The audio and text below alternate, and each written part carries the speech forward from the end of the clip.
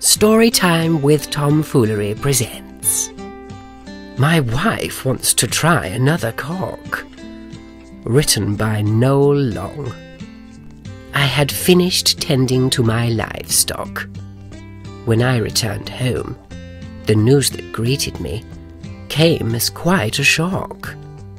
My wife said she wanted to try another cock. "What's wrong with my cock?" I inquired.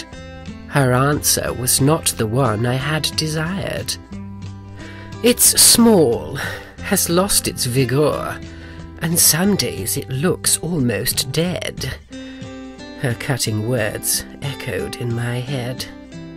I remembered how delighted she was when I first showed it to her, behind the hay shed.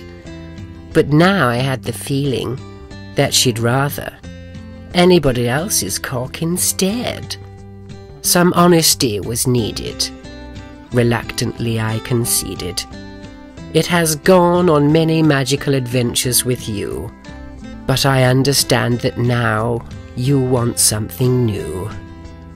My only fear is that you won't find many better cocks around here." She replied, "My search has already begun. I hear that Farmer Leroy has a big black one, and most of the women I meet tell me it goes down a treat." My wife visited Farmer Leroy, and oh boy, she came back looking tired and a little worn out, saying that she was still in doubt.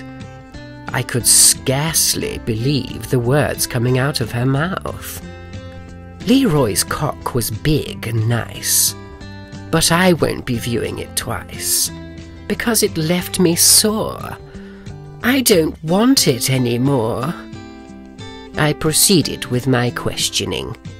"How about calling to Farmer Ming, the Chinese farmer, originally from Beijing?" She answered, "He's a nice man, but I'm not sure it's worth the call. I've heard that his cock is rather small." We agreed to sleep on it that night, and in the morning we'd think of a cock that would be just right. Over breakfast we discussed a near neighbour called Gus.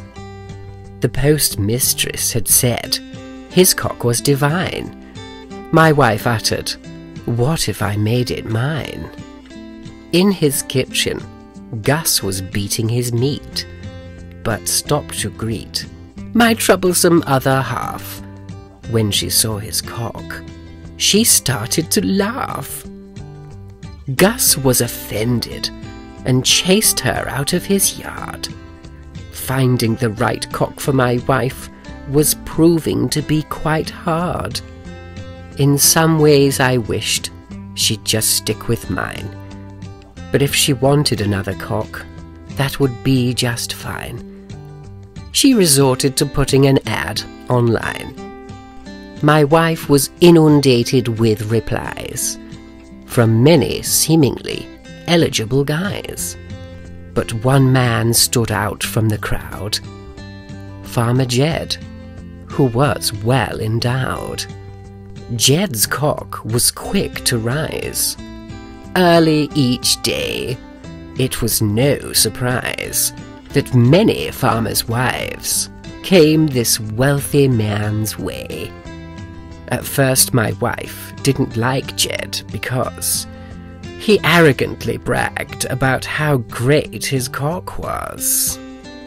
When she saw it, though, she had to agree. It was a good size and stood up rather nicely.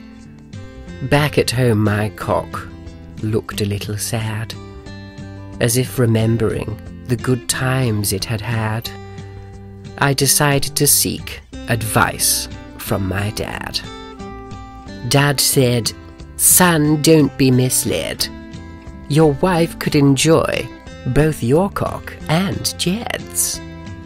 I had a similar situation with your mother, when she didn't like my rod as much as that of my brother. My wife had spent nearly the whole night with Jed.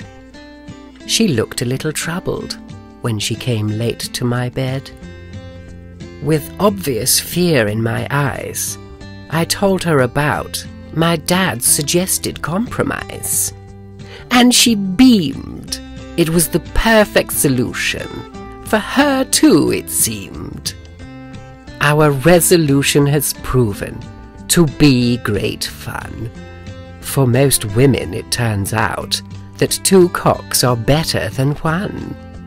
For those of you who find my situation obscene, let me tell you it's a joy to work in a tag team.